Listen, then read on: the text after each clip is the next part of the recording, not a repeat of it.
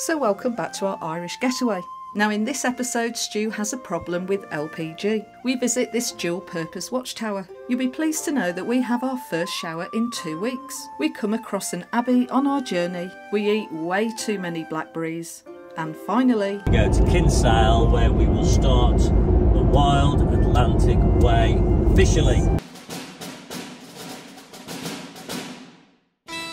Welcome to Getaway Geese. We are Stu and Jane, and with Harry, our Ford custom auto camper, we share our adventures. So join us in this our rough guide series to campervanning in Ireland.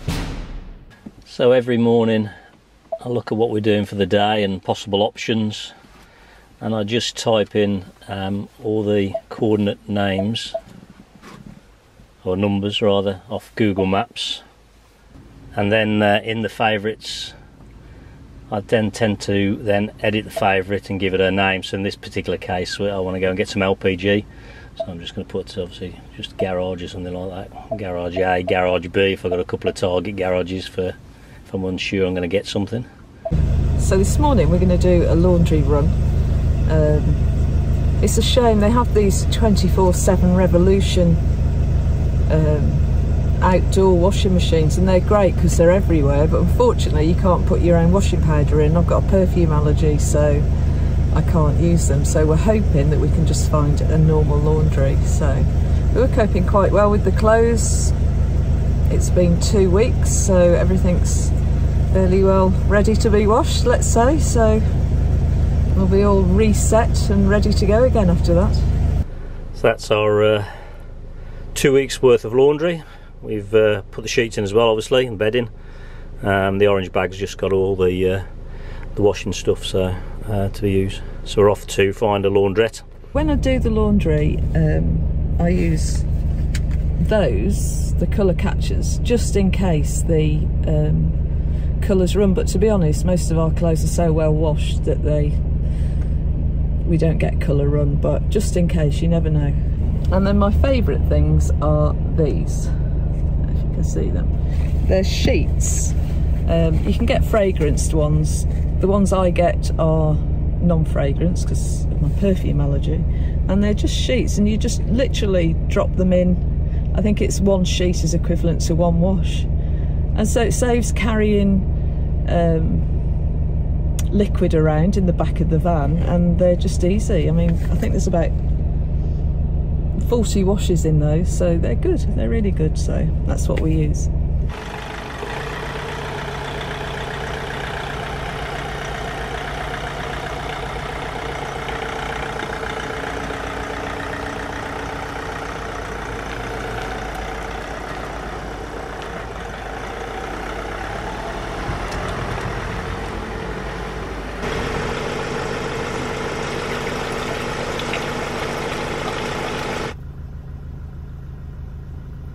Now that's how that should be used.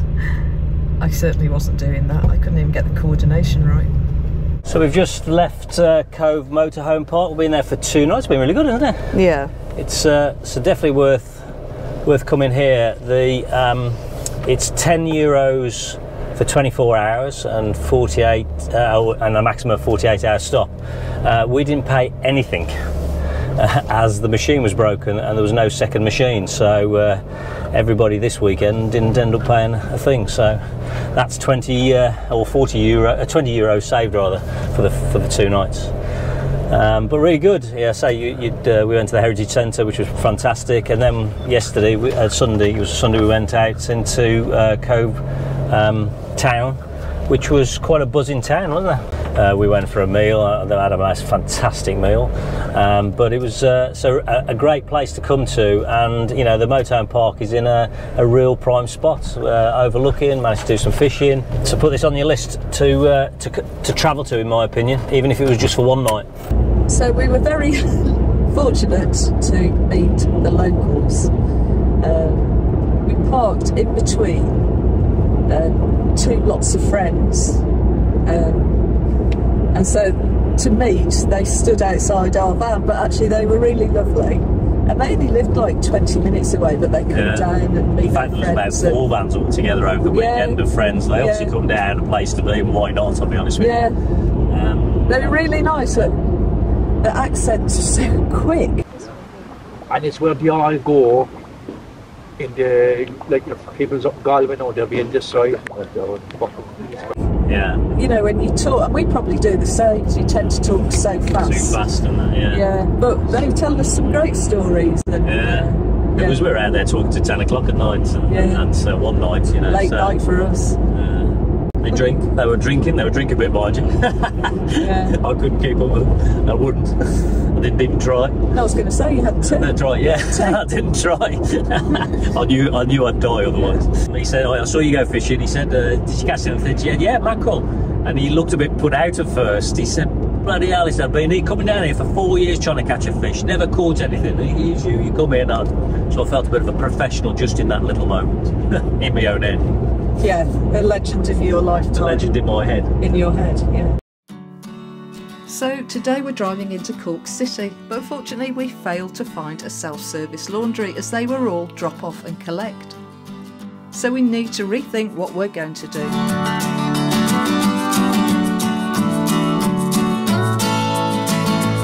The next task is to fill up with fuel and also LPG for the first time on this trip. Any idea? I don't know how full it is. I think we're into about 70 euros, I'm guessing. 68 euros. So this is where things start to get really stressful, as Stu has completely forgotten that he needs to use an EU adapter, which he's never done before. He does have one with him, but we think Harry's hidden it.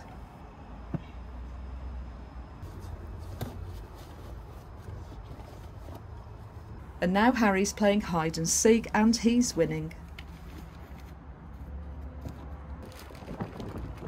Game over.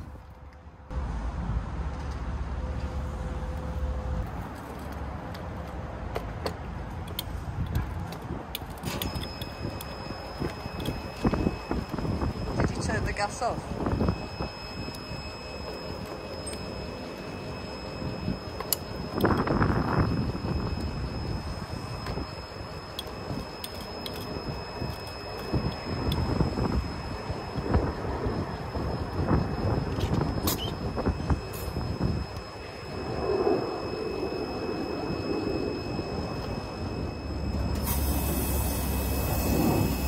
Stand back, everyone.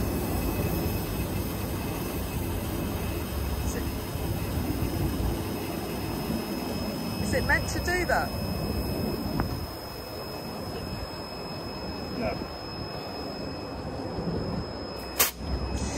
We live to tell the tale.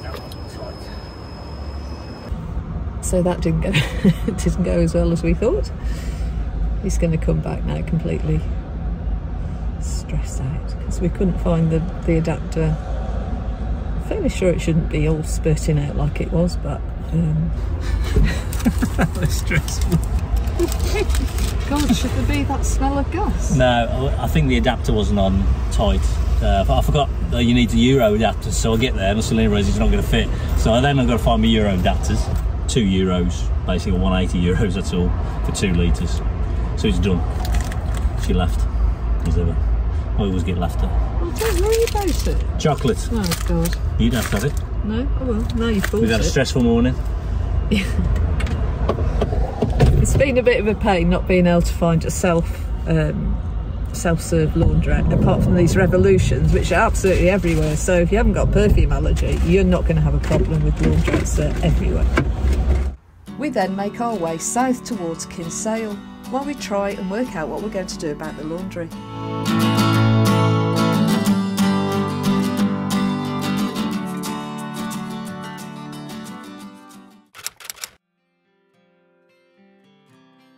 But we first stop off at Charles Fort South in Kinsale for a photo stop, but we decide not to go in. The fort was built between 1677 and 1682 and was a star-shaped fortification that is designed to resist an attack by cannon fire. The site is now operated by Heritage Island, so one we'll have to come back to and visit. The Spanish Armada landed in 1601 and occupied Kinsale for a while.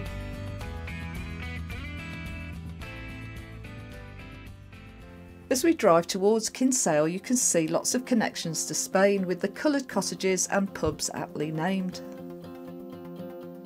Now we decide not to stop at Kinsale, and looking back that was a mistake, as apparently we missed out on a great place, but fortunately you can't do everything, can you? We've booked into a site for one night for the first time to get the laundry done and use the facilities, so that was the focus of the day. So we head up to a lunchtime park up instead at Kinsale Head.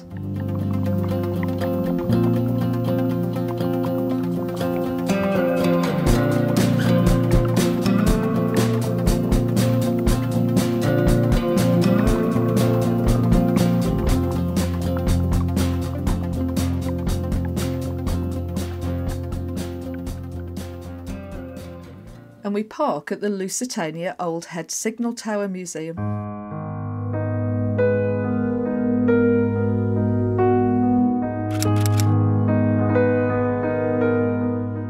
This tower tells two historical stories. It's only €5 per person and there is an outdoor cafe on site. The first story is about one of 81 towers that were built during the Napoleonic Wars, and they all had line of sight to each other to pass messages of any invasion or sighting, and this was tower number 25. They used a ball and flag code to send messages from the mast.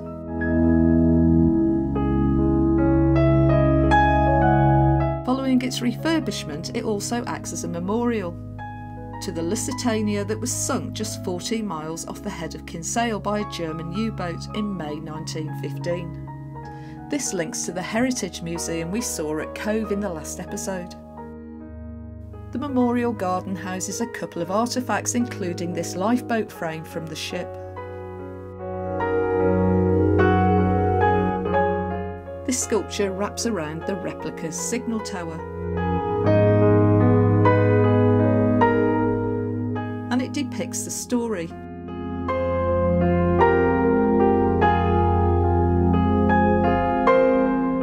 Along with naming all the crew and passengers that were on board the Lisutania.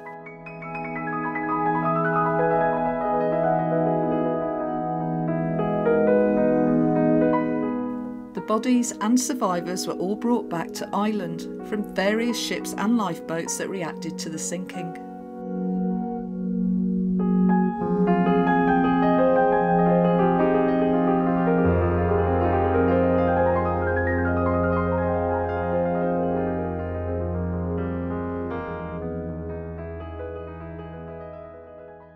We must get that washing sorted, so we're off just up the road to Garrettstown House Holiday Park. The holiday park was mainly a mobile home site, but it has some touring pitches too.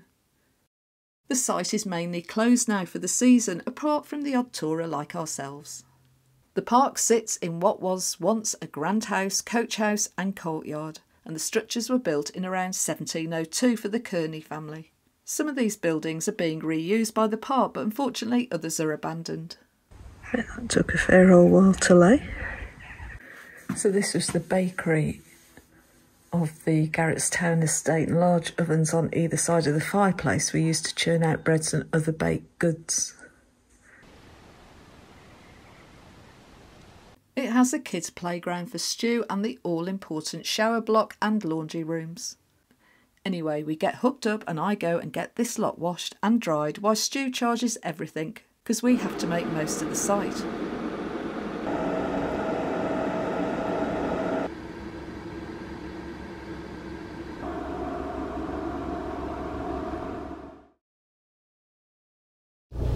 We're just leaving Garrettstown Holiday Park, where we've ended up staying one night on a site.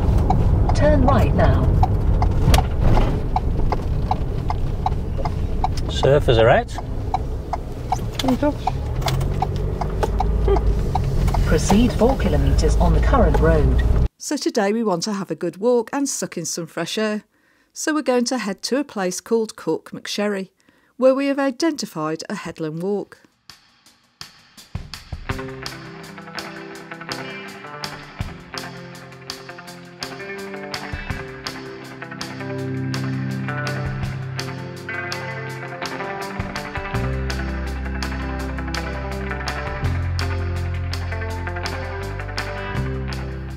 We start to enter the Courtmacsherry estuary, which we are sure is full of wildlife.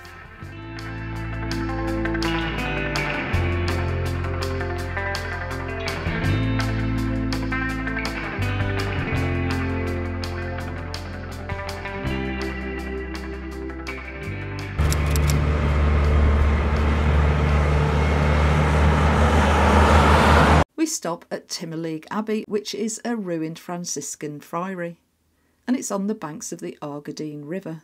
The current remains are from the 14th century, although it sits on a site dating back to the 6th century. The location was an important religious learning site, as well as having significant train links to Spain in its day. It was burned down by the British forces in the 17th century.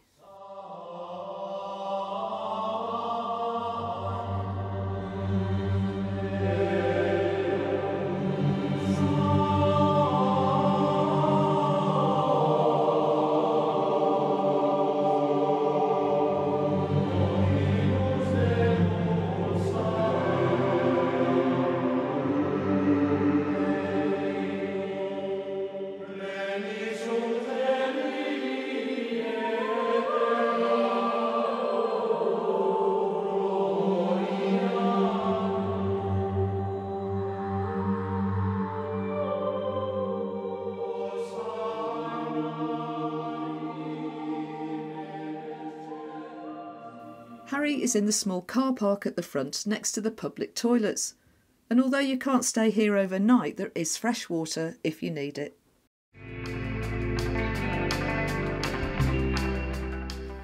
We continue to the village of Courtmacsherry.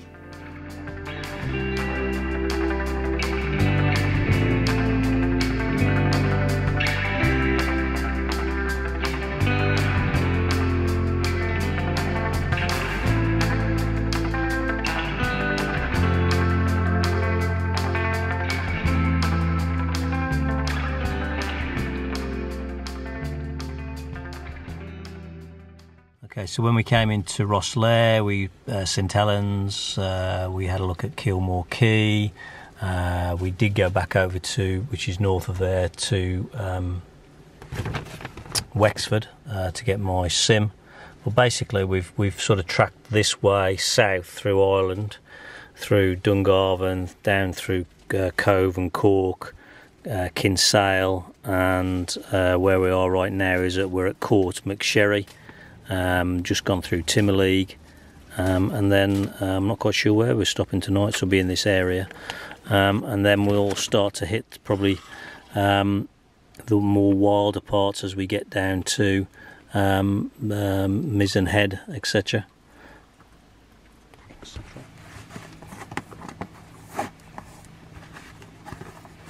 And we're off on a modest circular walk around the cliff tops. So this is the first time the red jacket's come out, so that's good for me because I know I can see him when he's got that on. It's when he changes jackets I can't find him.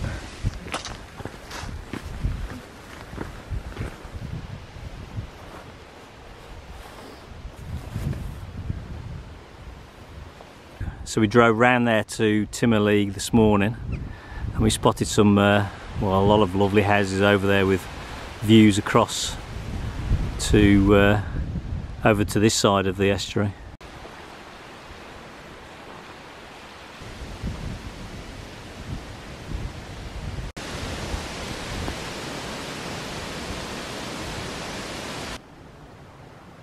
So this is called Wood Point Light. Not hugely impressive, but essential for boats to mark, I assume, the headland. It's an ideal spot for swimming, I would say.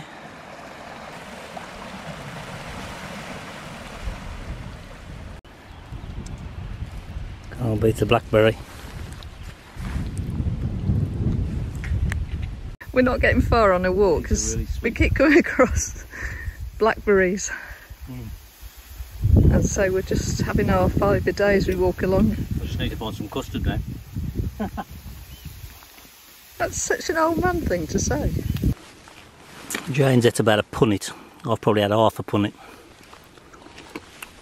So watch tomorrow's video when we're ill. This walk's taking forever. Picking blackberries. Come on, you're going to be ill. Bloody hell. It's supposed to be 5 a day, not £5 a day. So I'm just trying to work out what this is. Is that a swede, turnip, sugar beet? Could be sugar beet. We think it's a swede.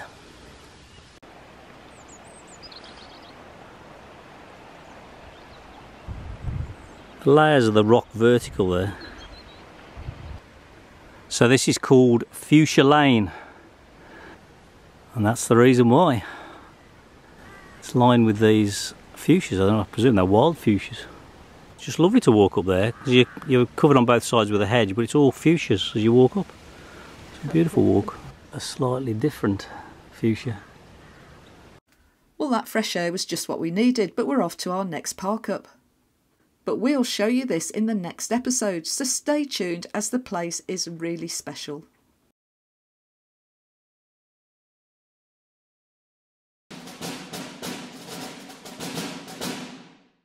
So thanks for watching, and if you enjoyed this video then help us grow the channel by subscribing, liking and commenting.